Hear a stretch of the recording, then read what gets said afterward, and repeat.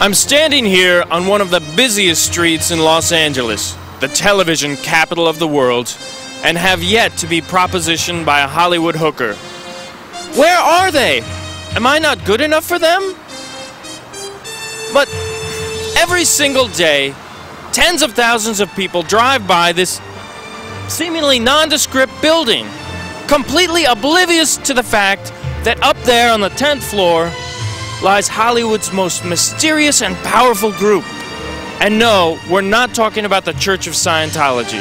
Who has the most power in TV? The most power in TV? The advertisers? Isn't it NBC? I would say it's more of comedy. Station-wise, NBC. Fox is pretty big now. Well, I mostly watch cartoons, so I really don't know that much. Corporations. But I have no idea. Do you guys know what the most powerful force in television is? Comedy? Comedy? The electricity. Wrong. The most powerful group in television is Nielsen Media Research. The ratings are a hotly debated topic. Just how important are the Nielsens to network television? The Nielsens are the absolutely most important thing in American commercial television. It's the Nielsens that determine how the money flows. And corporate America, which controls television, including advertisers, the big corporations for networks, the big networks and producers, it's exactly what determines how much money is going to go where. In terms of legally, broadcasting in the United States is supposed to be in the public interest. I think the Nielsen system is a system that works for corporate America and less for the public interest. Let me tell you a little bedtime story. It's called The Nielsen Ratings, and how those rat bastards canceled my favorite TV show. Camera crew, gather round.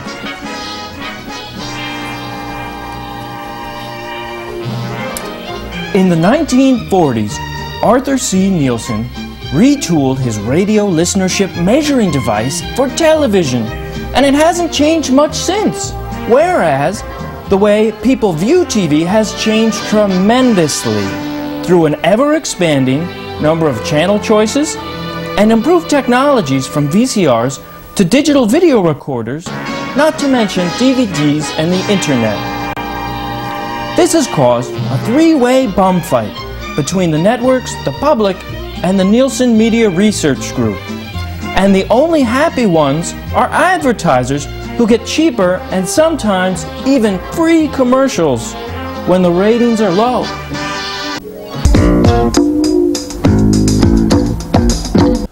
Golf, my guess is probably fairly low rated. Why is golf on television? Not because golf, the American public need to see golf, not because golf is this great experience, but because golf delivers a certain demographic audience. That demographics being older skewing males with money.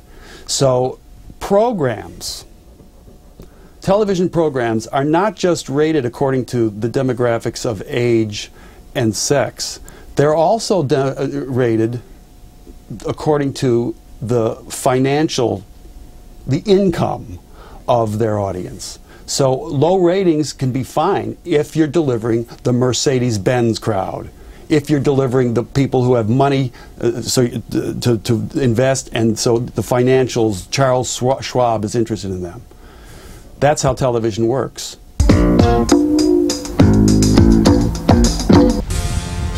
I'm standing here on the campus of UCLA, home to one of the world's most prestigious film schools, to interview the chairman of the screenwriting department, Richard Walter.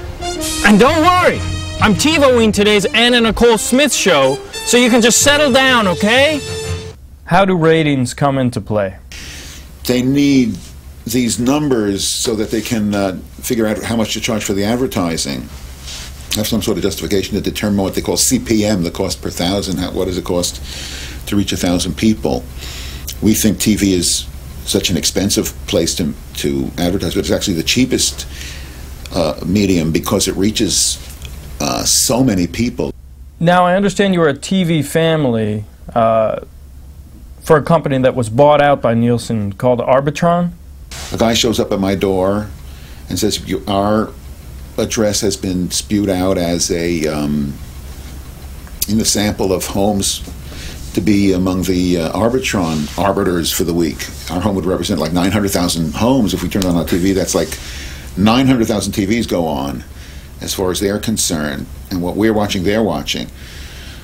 And we said, sure, we'll do it. Well, now, I never had any intention of filling out the thing faithfully. I just don't believe in it. I'm an academic, and I know how they make up the research. It's made up, not all of it, merely most of it. My plan was to support the shows that I think should be supported at that time. I think McNeil Lehrer was just coming on the air, and I would claim I was watching that all the time. I've never once seen it, not once in my life. It sounds so boring to me, but I thought it should be supported.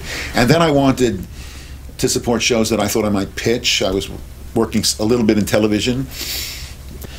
You can't get an assignment on a show that gets canceled, so you might as well support the ones that you're hoping to work for. Also, I had friends who were writing for television and producing television and running shows, sitcoms and stuff like that, and I love my friends, and I wanted to support them if I could, so I claimed I was watching their shows.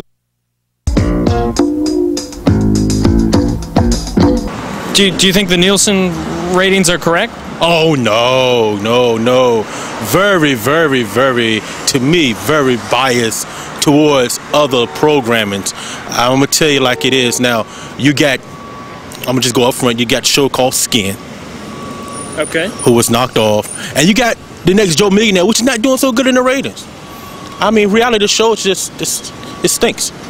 It's the ratings. Everything about the ratings is like, to me, is phony. You're always going to question the validity of them, really. What do you know about the Nielsen ratings? Not a damn thing, excuse my French. And have you ever had I don't know anybody that has a Nielsen box, so I don't know anything about it.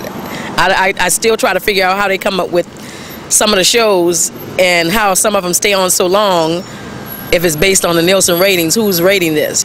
I don't think the Nielsen ratings is a fair system. Do you believe in how the rating system works? No, I don't like the rating system because there's a lot of shows on TV that they do wrong in the rating systems, you know. Are you familiar with the Nielsen ratings? Yes, I am.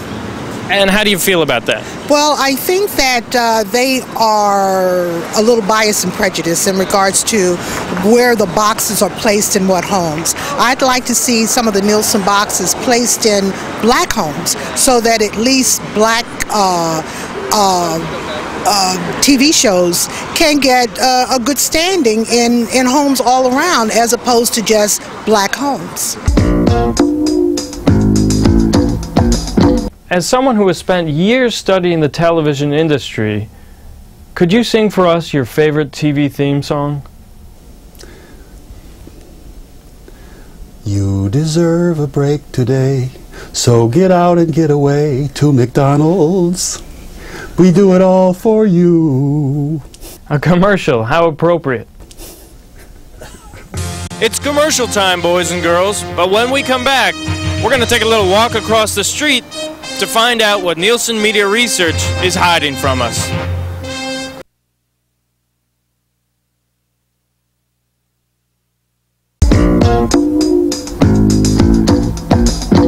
We're back in downtown Los Angeles in front of the Nielsen building. Every day we're being told by Variety, Television Week, Entertainment Weekly, the LA Times, the New York Times, what we're watching. And who's telling these publications? The Nielsens. According to this week's results, CSI is #1 and Survivor is #2. But is this really the case? We decided not to talk to the number crunchers, but to the actual television watching audience. And do you watch CSI at all? No. CSI, do you watch CSI? No. I never even heard of it. Oh, crime scene investigation? I like the show Law and Order. What's CSI?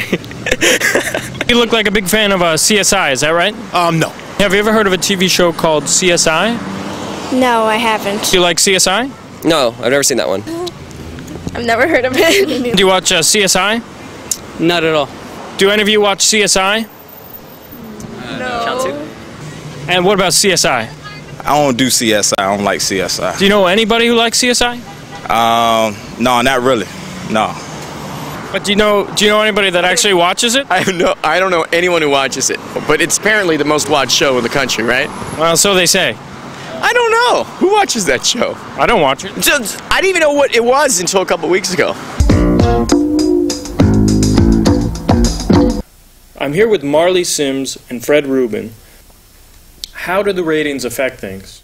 With a new show, ratings is like the front gate.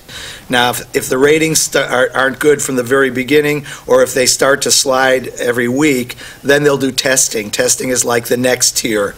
And that's where it gets crazy. You know, sitting in on a testing session is practically absurd. There'll be a flurry to change things. I worked on the Olsen twins last show, Two of a Kind, which was exactly that situation. It was practically guaranteed to be a hit because it had the Olsen twins, and there was nobody more popular in the age group that they wanted. But as the ratings started to slip, the network started saying, "Do it this way. No, don't make it about the Olsen twins. Make it more about the adults. No, emphasize just one of the adults and then one of the Olsen." I mean, it just got crazy. There's notorious stories of shows that, before they went on the air, tested through the roof and then just died. And there's stories of shows that were fantastic, huge hits that never tested well. How do the ratings affect the creative process? Somebody else who just got their first show on the air, who wants to do anything he can to, please the network and say, well, whatever you do, I don't want to lose it. If we have to, change the girl to a boy, change the dog to a horse, I'll do it. So I think in that way, then that person comes back to the writing table and says, we're going to lose one of the kids. Well, we'll just lose one of the kids. I mean, they've done that in a couple of episodes. Well, it's notorious. Before. Family Matters, girl went upstairs and never came down. Judy, in Family Matters. Well, Chuck was the brother in Happy Days. Yeah. Remember Chuck from Happy Days? No, I don't. I rest my case. He's still upstairs. He's still upstairs. These people literally go upstairs and they never come down. Yeah. And then there's things, too, when things start to fall apart, like stunt casting. If the show is not doing well or it's down a little bit, they think, well, what can we do to change this? And network will sometimes come up with these insane ideas of doing things like Storm Week. We did Storm Week on Home Improvement. Every show on the network that week was going to have a storm in it on Tuesday night. Yeah. Now, are these cookie cutter things that the networks have for ideas, or? I don't know who dreams them up, but it's an effort to. This is classic in television. When one show is not doing well, they try to tie it to a show that is doing well. For example, I was originally on the original staff of Different Strokes, and at the same time Different Strokes was just kicking butt, a show named Hello Larry premiered with McLean Stevenson. He actually left MASH to star in Hello Larry. And Hello Larry, which had nothing to do with Different Strokes, just was on a steady decline with ratings, so they did a crossover. That's another thing a network will do. A crossover with Different Strokes. They merged two shows together for an episode, thinking, oh great, if we put the Hello Larry people on Different Strokes, people will watch it and then they'll start watching Hello Larry. Well, of course it didn't work. Those things seldom work. Or go on location. You get to go on location. Get to go on location somewhere. That's another funny thing shows do. They go to Las Vegas. They go to Hawaii. They go to Disney World. As if, because they're going to Disney World, people are just going to turn. Oh my God, they're going to Disney World on Family Matters this week. We got to watch. I mean, I never understand that. Vegas, Hawaii, and Disney World. Well, Raymond went to Italy. Yeah, but that was cool. There's also an expression they use quite commonly now called jumping the shark, which was one day on Happy Days. Right. They went to California, and Fonz was in his leather jacket on water skis jumping over a shark. and that was a great image because it came to stand for when a show is past its time. When the direction of it has gotten so ridiculous, it's over. Let it go. It jumped the shark. On most of the shows that I worked on, even on Home Improvement, where the show was a hit, Tim would come in and say, I want to get Elton John. Elton John? Who's Elton John? He did the Tonight Show with Elton John. Elton said, sure, I'll come on your show. Well, we didn't get Elton John. We got Alan Jackson, who, albeit I'd never heard of him, but, stunt casting always starts out at the grandest. We're going to have Jimmy Stewart on the show, and it ends up Lloyd Nolan. I mean, that's literally that's literally how it goes, and it almost never works. But these are traditional things that they try. They try crossovers, they try stunt casting, they try themes that tie all the hit shows together with the shows that are not doing well. What are the indicators that you're working on a hit show? Baskets. You get baskets. Jackets. Jackets. What's in a good basket? Oh, well, a good basket. We writers never get the good baskets. No, the execs get the good. The execs and the stars get the good baskets. You get, leather carry-alls. You get, little CD travel player. bags. But me, I'm happy with poppycock. Good tin of poppycock. I'm happy.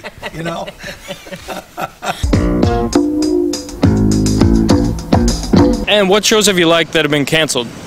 Oh man, Yes, Family Guy. Platinum. I really liked that show, and they scraped that very fast. I really liked Keen Eddie. And the Mullets that was coming on UPN, they scraped that fast. Babylon 5, that was my favorite. And there was a show that they tried to make like Friends on NBC. I watched that one time. That was pretty decent, and they scraped that very fast.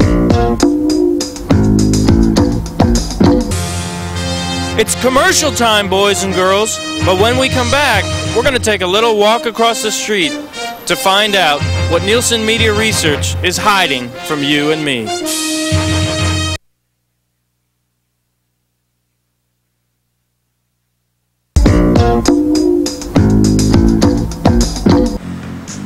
It's been 3 weeks. 3 weeks without a single phone call or return email from Nielsen Media Research. We've been trying to get in touch with them, and they don't even want to talk to us. So, well, they know what makes good television, so why don't we go in there, break down their door. If that's the way they want it, we'll give it to them.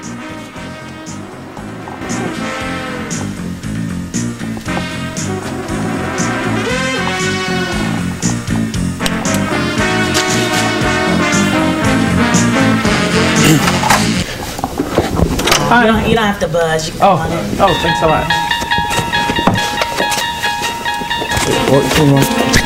Are you here to see someone speak?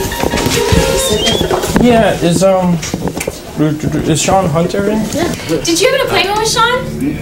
Okay. We have the school project this morning. Oh yes. So he's not here. Okay. We wanted to really just talk to somebody on camera about the ratings. Just how they work. Right. Okay. How they work. Let's. Sean's gonna have to be the one that deals with it because we're not. Well, let me go. Let me just talk to my boss. See if we have someone else here that can talk to you. My name is Steve Dyer. I'm vice president with the Nielsen agency. I imagine that being the Nielsens, you guys are under a lot of stress from your clients and the public. Is that true? Oh, I don't know if it's. I wouldn't characterize it as that. However, we're like an umpire at a ball game, ticket taker at a box office. We're just counting the audience. Sometimes people will disagree with that estimate. There's been some articles in the trades recently about a drop-off in viewership of young males. We believe that there is a true drop-off, that there's a lot of things that compete for the time and attention of young males, and as a result that we're providing accurate numbers. I'm not too sure it's true that that young males aren't watching more television. I think they are, especially with shows like the male skewing networks like Fox, which is for young males, MTV, Comedy Central. I think that the males are just young males like us all are just consuming more media. And so I still see television as delivering that kind of demographic. The success of the Fox network attests to the fact that that young males are still watching television. But you really need two things. One, you need a demographic composition of the audience that's being measured. And two, you need to have an objective third party who has no vested interest. But is that difficult sometimes when you're being paid by the different parties to be impartial? No, because it's 50 years of credibility. One of the things that we saw in the newspaper is that Nielsen doesn't disclose its profits. Why is that? I don't know that I would totally agree with the statement that we don't disclose that information. Oh, okay. Sometimes the networks will cancel a show in its infancy. I think that has happened. I think the networks look at the fan reaction, but again, you know, it all boils down to dollars and cents. And if the cost of producing the show is not covered by the advertising revenue that comes in the form of the commercial sponsors, it really, you know, whether there's a very whether there's a core base of really strong support, if the numbers don't justify it, you know, it just may not make economic sense. And in that case, you know, ultimately the show has a good chance of being canceled. Wow. They were so nice and friendly, it makes you question the credibility of Michael Moore. I mean, we came without an appointment. They found somebody to sit down and talk with us. They were nice. Really a good company, good people, Nielsen Media Research. You almost had us. When we spoke with Stephen Dyer, VP of Nielsen Media Research, we asked him if he had any diaries that we could take a look at. He said they're all out in the field, that they don't keep them in his office. Well, not only did our PA find stacks and stacks of the Nielsen diaries, she also found stacks of Diarios de Nielsones. I wonder about the other things he told us.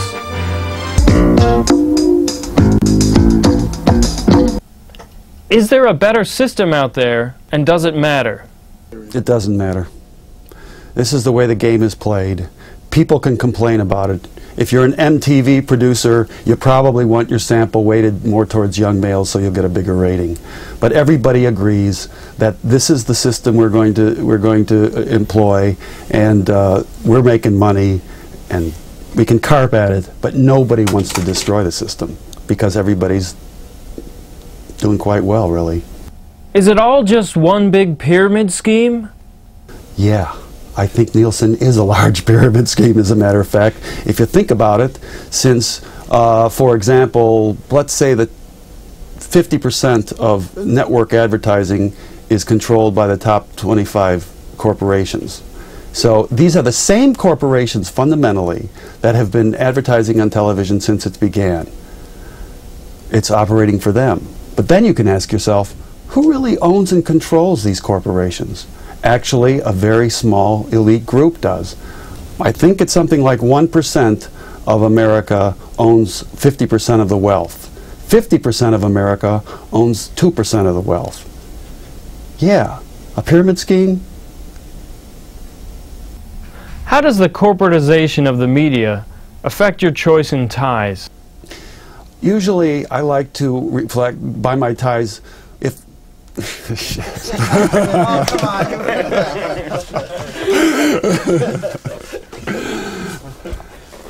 I'm into money. I'm a Nielsen. I dress Nielsen.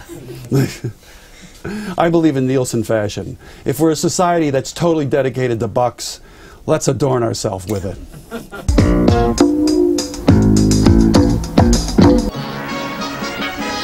We know Hispanics watch more than Telemundo, and that blacks watch more than the Hughleys.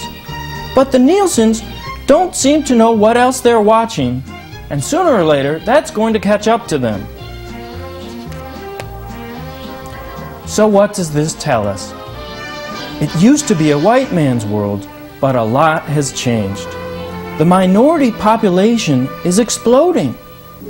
Perhaps because they have nothing to watch on TV.